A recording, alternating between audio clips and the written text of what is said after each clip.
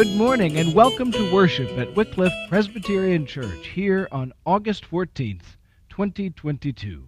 Today we take a look back at one of our favorite messages. Gracious and almighty God, we give you thanks. We give you thanks for the example of saints who have gone before us. And we ask that you would help us to live with the gifts of the Spirit, to be filled by the Spirit, and to always and forever continue doing your work in the world. In the name of your Son, Jesus Christ, we pray. Amen. Our scripture lesson today is taken from the book of Ephesians, the 5th chapter, beginning with the 15th verse. Listen for the word of God. Look carefully, then, how you walk, not as those who are unwise, but as those who are wise, making the most of the time, because the days are evil. Therefore do not be foolish, but understand what the will of the Lord is. And do not get drunk with wine, for that is debauchery, but be filled with the Spirit, addressing one another in the psalms and hymns and spiritual songs, singing and making melody to the Lord with all your heart, always and for everything, giving thanks in the name of our Lord Jesus Christ to God the Father. Here ends our scripture lesson. Let us pray. Gracious God, may the words of my mouth and the meditations of all of our hearts be pleasing and acceptable in your sight. You, O Lord, our rock and our Redeemer. Amen. The Apostle Paul, at the end of the 5th chapter of Ephesians that we just read today, speaks about Christian maturity. And interestingly, as I read that, I was reminded of a certain hashtag that was very popular a few years back. Perhaps you recall seeing it or hearing it. Hashtag adulting. Adulting, well, by 2016 it was trending, and in the year between 2015 and 2016, use of that hashtag increased 700%. So much so that corporations began to use it as a marketing tool. But by 2016, hashtag adulting was also being derided, hated, by just about everybody but those posting. See, hashtag adulting seemed to indicate that being an adult was optional. Not a developmental stage, but a choice. Adulting really isn't even a word, but you can look it up on Urban Dictionary. And when you do, you find that adulting is a way of indicating that you're doing something that an adult might do. And generally, it's nothing particularly important. So, while all those who were hashtag adulting were patting themselves on the back for doing something responsible somewhere, in our memory, as we saw that phrase, I wonder if there was a glimmer of someone who wished to become not an adult, but who wished to become a real boy. Now, over this summer, we've been looking at the gospel in timeless tales, and Pinocchio is just one such tale. Timeless, large, it's been put on the big screen, it's been written about in books, the story has been appropriated many times. What do you remember about Pinocchio? Do you remember that if he lied, his nose would grow? Do you remember that he was made of wood, sometimes referred to as a puppet, but most often seen as a marionette? Do you remember that he longed to be real? That he was made by the puppet maker Geppetto? Well, he comes to life, though he's still made of wood. Maybe you remember that he tries to follow the Blue Fairy's command to be brave and truthful and unselfish. Maybe you remember how he keeps getting drawn into situations where he makes poor choices. He gets put on stage as a novelty at one point, and at another he's taken to Pleasure Island, where he misbehaves and starts to turn into a donkey. Of course, later, after all this disobeying of his father Geppetto, he finds himself searching for his father, who has been swallowed up by a large whale. What a story. And for children who, of course, long to be much more than adulting hashtaggers, but who desire to be who they really are, who desire to grow up and be big and strong, they, like Pinocchio, are still discovering what that means. And so today, as we look back a little bit at the story of Pinocchio, maybe we will discover that too. Because there are many connections. Pinocchio is a wonderful tale, and there are many connections back to things that we read and know about in Scripture. Chief among them could be, of course, the Ten Commandments, right? Honor your father and mother, so you will live long in the land the Lord your God gives you. Or, do not bear false witness. Perhaps you remember a story that has a whale in it that's in the Bible. The story of Jonah, who is sent to tell Nineveh to repent. Doesn't want to go and ends up in a whale. Well, that could match too. Or what about Adam and Eve? You know, the first humans created by God in the Garden of Eden, sort of a young humanity, trying to figure out if they can live into the form and shape that God has made them. They're led astray by a serpent in a tree. Then, of course, there's always Jiminy Cricket, the external conscience, and I think that connects in a way to this passage from Ephesians. Paul is writing this letter which kind of soars off the page, which sings to the hearts of people, and in it he consistently lifts up that we should be living in ways that copy God, so that we learn Christ. We should be living in those ways because God has loved us. God has given us the light to walk in, and God has commanded that we should be filled with the Holy Spirit. Paul, in a way, is like that external conscience.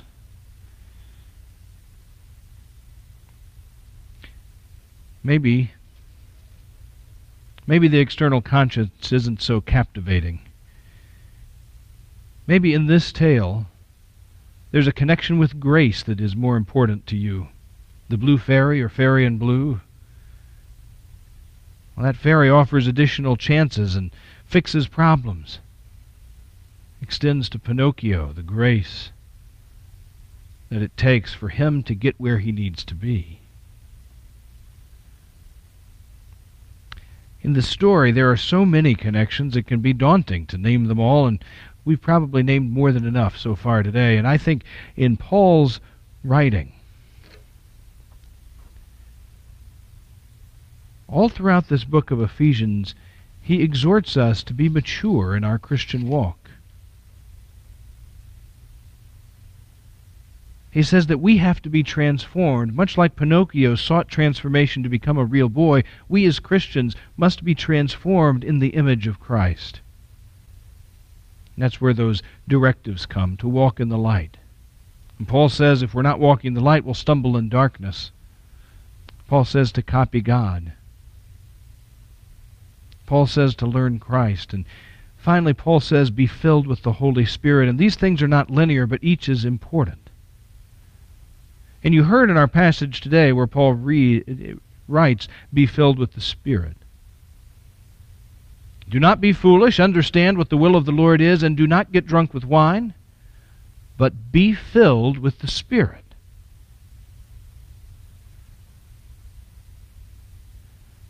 You may recall in the book of Acts, when the Holy Spirit came and filled the disciples, many in the crowd said, oh, they're drunk and it's not even 9 a.m. But they weren't. They were filled with the Spirit.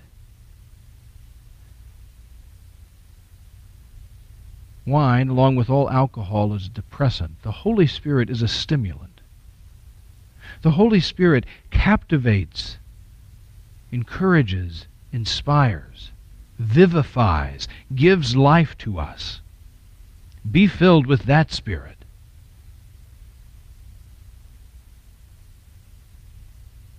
When we are filled with the Spirit, much like the Pinocchio who finds his father Geppetto in the belly of a whale and is spit back out on the shore, we discover fellowship and gratitude and worship and reverence. Pinocchio captivates audiences, young and old, because it reminds us in a way of our own journey, a journey towards maturity. Paul tells us to be mature in Christ. One commentator mentions that C.S. Lewis has a similar image. He says, essentially human beings are a little bit like tin soldiers. They have the shape of men, but they don't yet have the life, the Christ life within us. And Lewis says the story of the gospel is essentially this, that Christ became a tin soldier so that he could impart his life. And thus all of Christian life is a story of being slowly transformed and recreated from a tin soldier into a real boy, to use Pinocchio's phrase. And I want to suggest, as we bring this brief foray into the story of Pinocchio to a close, that the command to be filled with the Spirit is more than just a command to Christian maturity. It is a key to Christian maturity. Yes, we must walk in the light. We should copy God. We have to learn Christ. But all of these things happen because the Spirit is in us and with us. So as a church, as Christians, if like Pinocchio wanted to become a real boy, we want to become real Christians, a real church, that can't exist without the presence of the Holy Spirit. And the Spirit is with you. Be filled with it. And when you're filled with the Spirit, the fellowship and gratitude and worship and reverence for Christ are present with you.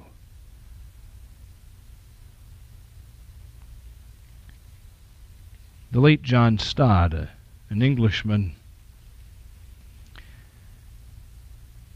and New Testament scholar, reminds us that the command in Ephesians 5, be filled with the Spirit, is not a command given in the singular to one person. It is a command given to all who encounter Paul's writing. He reminds us that it's not merely a command from Paul, but rather a command from God. And wherever we are on our spiritual journey, whether we're lonely and feeling defeated, or whether we feel that we've done everything we need to do and we're just complacent, wherever we are on that journey, this command given by God through Paul to us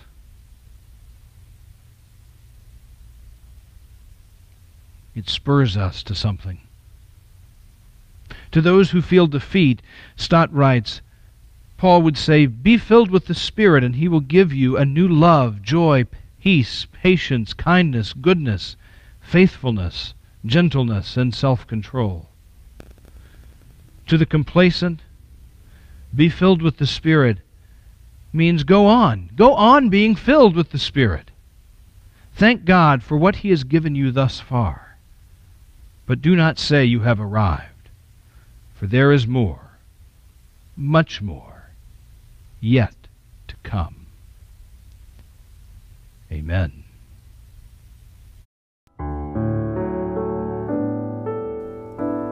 Owning our story and loving ourselves through that process is the bravest thing we will ever do.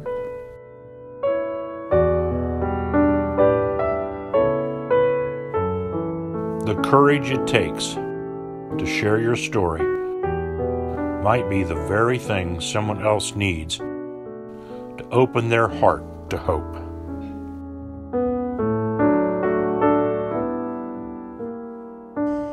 Tell the story of the mountain you climbed. Your words could become a page in someone else's survival guide.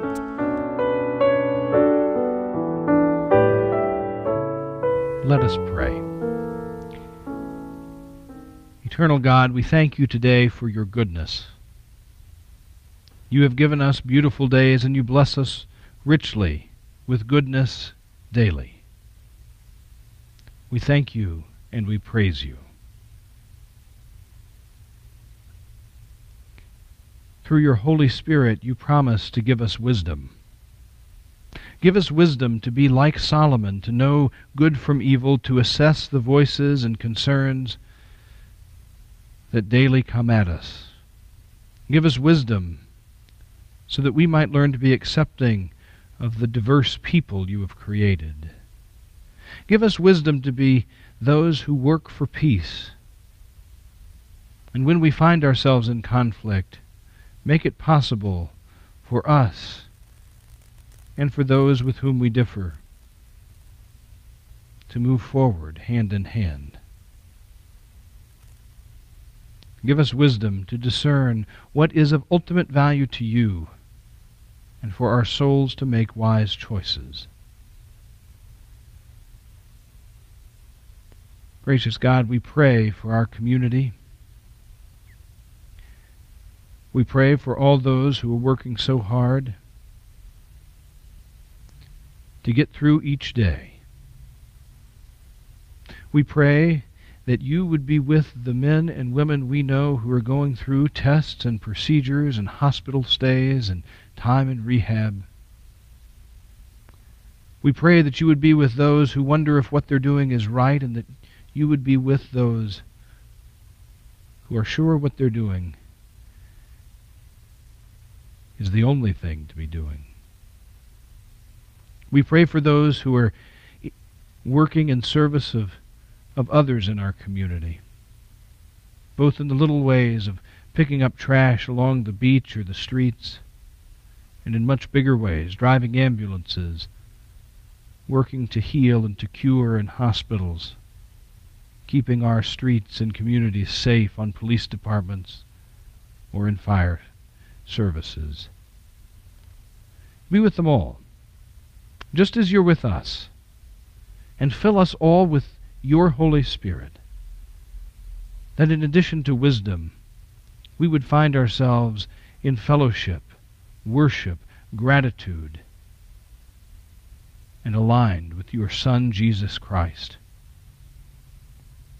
We pray for those who grieve, and we ask that you would both comfort them and give them a sense of hope. You sent your Son to give us all hope.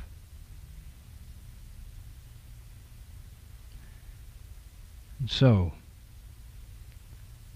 we pray that we would find the blessings of hope in you, so we may know the hope that is not just for someday, but the hope that is for this day, for here, for now, in this moment, that opens to us. Hope not made of wishes, but of substance. Hope made of sinew and muscle and bone. Hope that has breath and a beating heart. Hope that will not keep quiet and be polite. Hope that knows how to holler when it is called for. Hope that knows how to sing when there seems little cause. Hope that raises us from the dead, not someday, but this day, every day, again and again and again.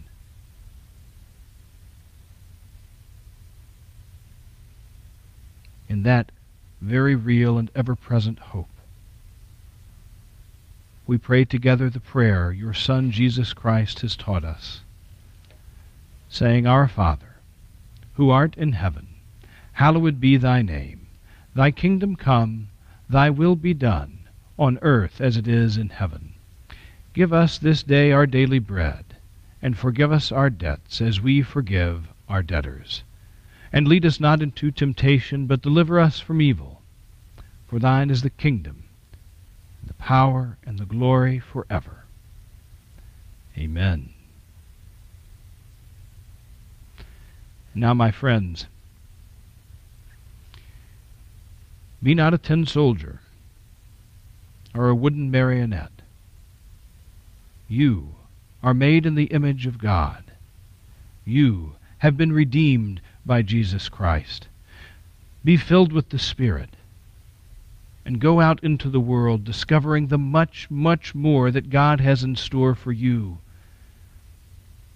And as you go, know that you indeed are as real a Christian as there can possibly be. And now the Lord bless you and keep you. The Lord make his face to shine upon you and be gracious unto you.